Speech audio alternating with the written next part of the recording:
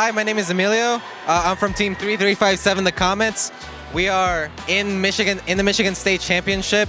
We're very excited to be a part of this competition. We've been coming here for a couple of years. This is my first time driving for this competition. We've already had tons of fun playing with a bunch of different teams, seeing some old friends, making some new friends.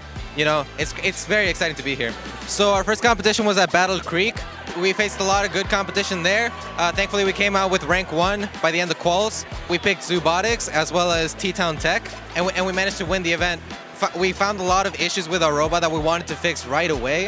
One of the big things was our encoder right here kept breaking, and even though we managed to fix it for pretty much every match, we realized that was something that we should deal with more permanently.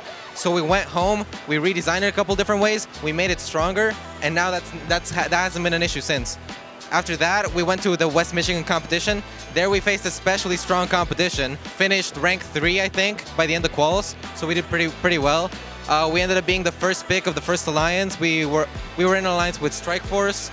We were doing pretty well up until 2 matches in Limbs, where in the last match, unfortunately, we broke down. The indexer came unplugged, and as much of a disappointment as that is, it was a great learning opportunity, and now we have completely redone our electrical in such a way that it's more robust, it's more reliable, and it hasn't broken since. That makes us a better robot coming into this competition. But of course, the main thing that I want to talk about is the people, right? Ever since I was a freshman, I've loved coming to this team. Every single meeting, I always learn new things. I have fun with my friends. They're some of my closest personal friends. Working through the challenges together is one of the biggest things. It's probably the biggest part of my life up to this point. I have learned so many different things, so many hard skills and soft skills that just come naturally with being a part of a first team. This is by far the robot that I'm most proud of in my first career. We have learned so many different things this year and from past years as well.